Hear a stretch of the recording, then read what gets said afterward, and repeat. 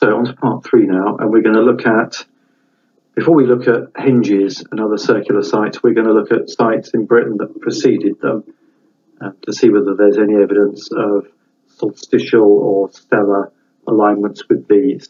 And as these were the precursors to the later ritual sites, if we find evidence here, then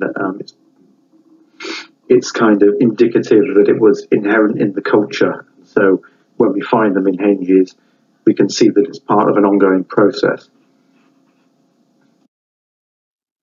So again, we're familiar with this image.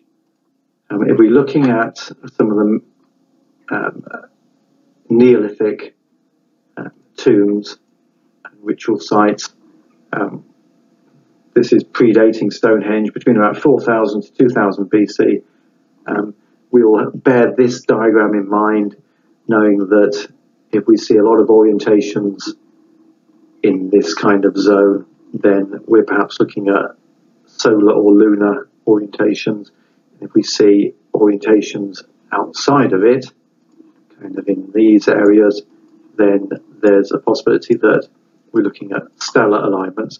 Obviously, of course, there can be alignments along here which are also stellar.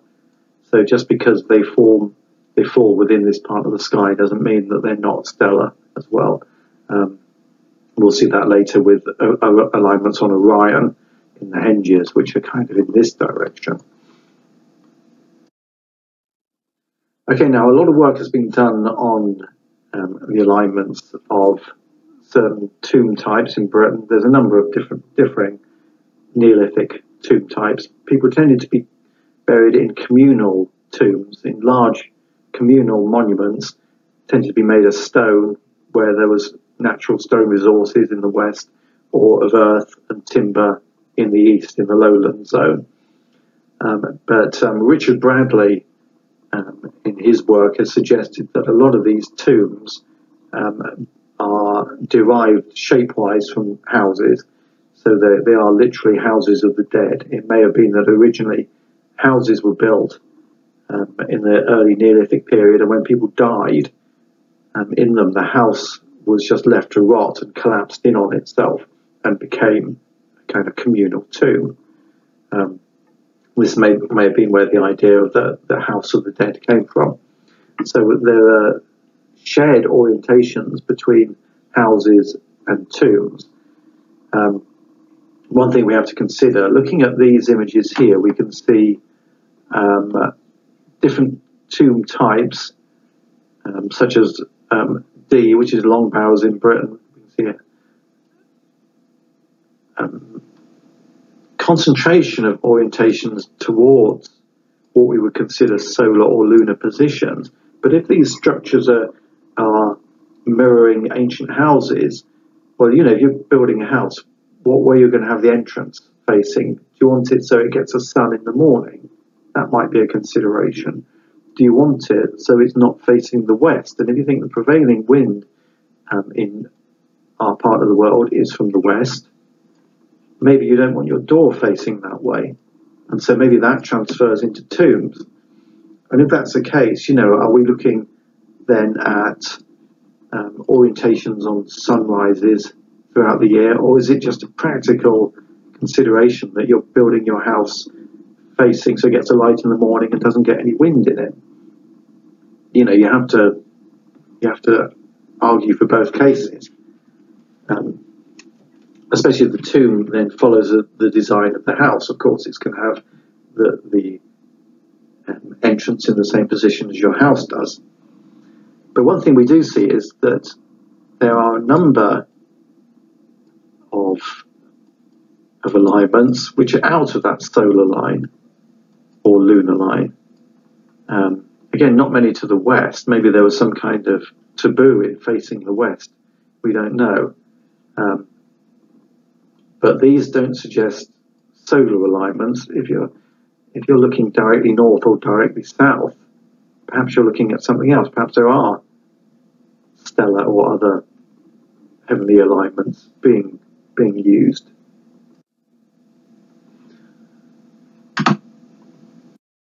Man who has done a lot of work on the possible stellar alignments of these ancient sites is a man called John North. He was a professor of astronomy rather than an archaeologist, and he wrote a book called Stonehenge, Neolithic Man and the Cosmos. And he looked at the orientation of a lot of these, especially the long mounds, these long barrows. Now, this is Fussell's Lodge. This is an earthen long barrow in the south of England, I think it's Oxfordshire. And what North did was to look at the orientation of the wooden chamber, the wooden mortuary chamber inside the monument. So you normally have a mortuary chamber at one end, and then this kind of long comet-shaped tail almost going back. Some of these can be hundreds of meters long, like the one at West Kennet. So what he was doing was looking at the orientation of the chambers at the end. Now, Fussell's Lodge, he argued aligned on a certain number of stars, the main one being Aldebaran in Taurus. Aldebaran is the red eye of the bull. He also said that there were orientations to Deneb, which is in Cygnus, and also, interestingly, to Beta Crucis, which we will look at. This is the Southern Cross. This is one of the constellations which we can no longer see in the northern sky due to precession, but it's obviously still visible in the southern hemisphere, where it's used on the flag of New Zealand, for instance. It's quite a marked constellation, quite a dramatic constellation visibly. So this is my reconstructions of the posts within the monument. So we have orientations on Cygnus one way, and orientations looking into the chamber to Aldebaran, which is let's get better. There we go. This is the head of the bull here. Can't really see that. And these are the horns of the bull. There's the red eye of the bull. But of interest is the fact that at the end of these posts was an ox skull. It's almost as if they're showing that the alignment on the stars is on Taurus. How old the constellations are, that's another question. Whether people in Neolithic Britain in 4000 BC had the same idea of Taurus that the ancient Greeks did is a moot point, and we haven't got time to go into it, but there is a possibility. Now, perhaps his most interesting site is Wayland Smithy, which is a long barrow in Oxfordshire, not far from the White Horse at Uffington. It's a strange kind of wedge-shaped barrow, and it has these amazing flanking stones outside the main chamber. Now, North used computer software available to him in the, I think, early 90s. He was to show that the chamber seemed to be built to have sight lines towards. Sorry, I'll rub that out because that's just obscured the text. No, sorry. Anyway, modern technology. It seemed that the chambers were oriented on the stars of Crux. Okay, this is the Southern Cross.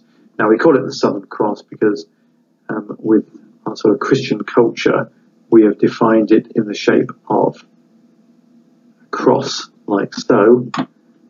But I do argue that in ancient times, it was probably more likely to have been seen as a kind of diamond or kite shape, as we can see here. But anyway, this constellation, which is in the Milky Way, we cannot see in the night sky anymore. Even then, in sort of 3700 BC, around the time that this tomb was built, crux was very low in the sky, in the southern sky, so it only sort of rose here and set there.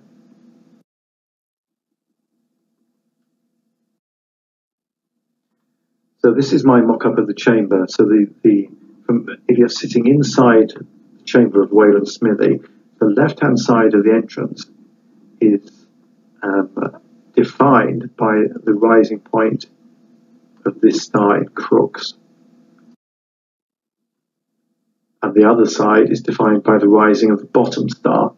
So it's as if the whole entrance is defined on this constellation, which suggests that that constellation for ancient man had a meaning, and it was perhaps a meaning associated with death or rebirth, with the entrance to the tomb, perhaps an entrance to the world of the dead. So we start to be able to build up a mythology based on what stars are being viewed. Here we are. So this is the image I flipped forward through too fast before. Here's the chamber, kind of cross-shaped chamber, and then from the back wall here, the entrance, the size of the entrance is defined by the orientation on the rising of these two important stars in the constellation of Crux. And there's a possibility that the chamber itself has that cross shape as a reference to these stars, whatever they might have meant. We do have an idea, well, I have an idea, which is what we'll talk about later. North also mentions other alignments. These aren't so credible in my mind. So we have, for instance, the setting of certain stars against the edge of the barrow when seen from a certain direction. And as he describes at West Kennet in Wiltshire, that someone standing on the side here would see Sirius rising over the top of the barrow, sort of along here. I think I've got a diagram of that later. But again, it depends on the height of the edge of the barrow, which we don't really know, and it seems a bit arbitrary. Anyway, going back to West Kennet, here's a diagram. So someone standing here would see Sirius rising and setting over the barrow, but again, it's a bit, I'm not convinced by it. But the chamber itself at West Kennet, you have 5 chambers pointing towards, in North's view, Speaker, the Pleiades, and Betelgeuse, Orion. So this would be the view from the chamber of Betelgeuse, and this also towards Alnath, which is the bull in Taurus.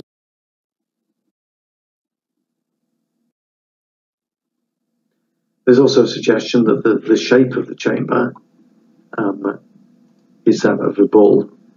So you've got the head of the bull here, and you've got the horns of the bull, which again suggests the beginnings of a kind of mythology that we can perhaps try apart. And the bull is incredibly important in Neolithic cultures, from all the way from Çatalhöyük in Turkey through Egypt, all the way to prehistoric Britain. So perhaps we are seeing evidence of a mythology here.